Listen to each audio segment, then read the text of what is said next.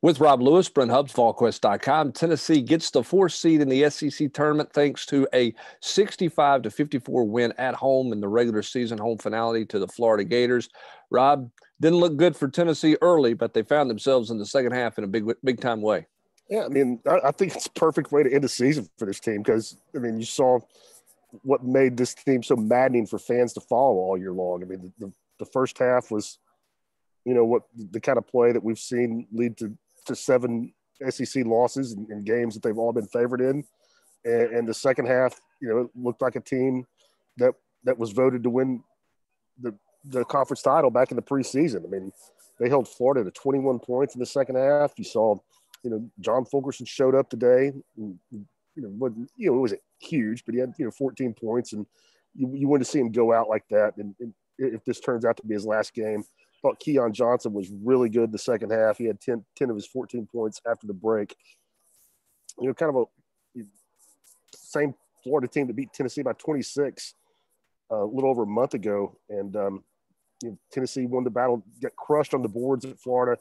Today they out-rebounded Florida significantly. Tennessee had a season high with 18 offensive rebounds. Just, like I said, just a perfect microcosm of this season from the first half to the second half.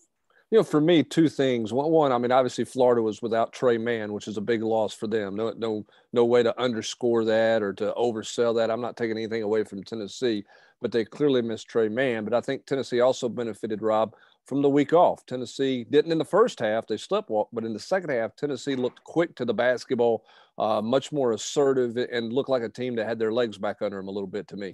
Yeah, a lot more energy in the second half. And I don't know if maybe the first half, if it was lethargic, maybe the eight-day layoff hurt them. I'm not sure. But, I mean, they just looked, like they weren't ready to play. And you mentioned, Florida didn't have Trey Mann, but they also had Scotty Lewis and Colin Castleton today, who they didn't have in Gainesville.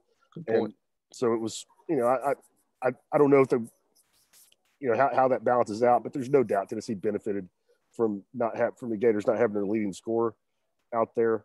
But again, I'm going to keep going back to it.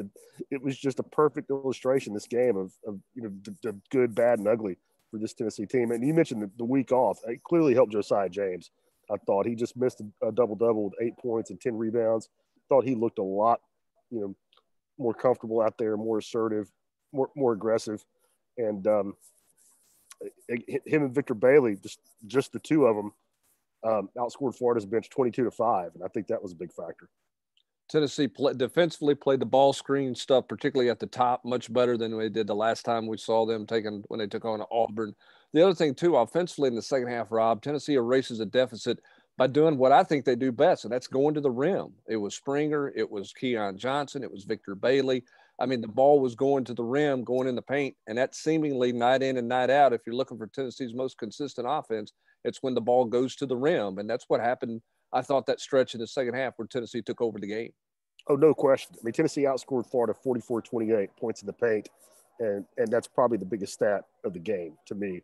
And it wasn't, just Fulkerson posting up or, getting offensive putbacks. It's like you're saying, Johnson putting it on the floor, getting to the rim. I mean, Jaden didn't have a big game. He had a couple of really nice drives in the second half. Bailey, typically this season, if he's putting up numbers, it's because he's hot from three.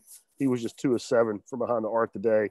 He was putting it on the floor and getting to the rim. And I thought Tennessee did a nice job of getting out and running. They outscored Florida 12 points to 3 in fast break opportunities, and that, getting some of those easy buckets. Particularly, I thought Keon did a really nice job of that today. It was big in the second half.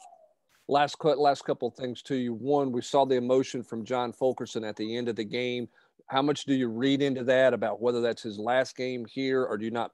You just think that that's John and his love for Tennessee? And then two, how big is it for Tennessee to get the bye, to not have to play until Friday in Nashville? Oh, first off with John, I mean, I'm just, Rick has made it pretty clear that there's not a decision that hasn't been made. John talked on Wednesday, said a decision has been made. I thought, if you're a fan and you saw that today, it maybe looked like he was playing his last game, but I just don't think there's anything final there. I think that's more a reflection of, he feels like it's a possibility that might have been his last one, and also a reflection of, how he feels about this place. And as far as the bye, I think it's huge just because this Tennessee team can lose to anybody in this league with what we've seen. So, they'd be favored on Thursday. against whoever they would have matched up against, but they've been favored every single game they played this year. And you see where we're at here as we head into the postseason. So I think it's a big deal. Tennessee heads into the postseason with maybe some momentum. They won today with the heckle and jekyll, the up and downs of this basketball team, but a win over Florida, 65-54. Volunteers ensuring themselves with the 4 seed today and finishing out the home season with a win. That's going to do it for this edition of the Fast Break. Full coverage of today's win coming up throughout the afternoon and evening at volquest.com. For Rob Lewis, I'm Brent Hubbs.